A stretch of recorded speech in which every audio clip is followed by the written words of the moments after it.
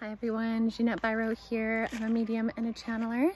And my question for you is, have you ever been in a labyrinth? Behind me here is this beautiful labyrinth in Maui at this place called the Sacred Gardens. And the really neat thing, if you ever get the opportunity to walk through a labyrinth, is the idea of a labyrinth is to begin again.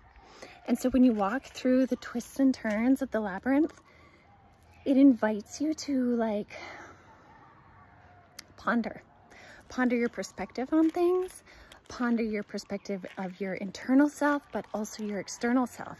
And what I found was walking through this labyrinth today, it invited me to look around at the world from a different perspective. And every time I did a twist and a turn, even if it was facing me the same way I'd been already once or twice, the invitation was to see something new, find something new, widen your perspective. And I thought that was a beautiful lesson about our perspectives on life, not just the environment, but life.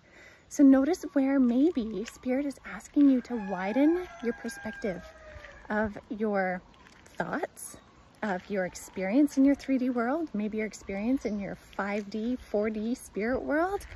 Widen your perspective and you get curious. Open up that lens from maybe being really narrow to really wide, because when you do, you take in more of your environment, but you also take in more of self, because truly what you see is a reflection of you. And when you open that, you open up more to self.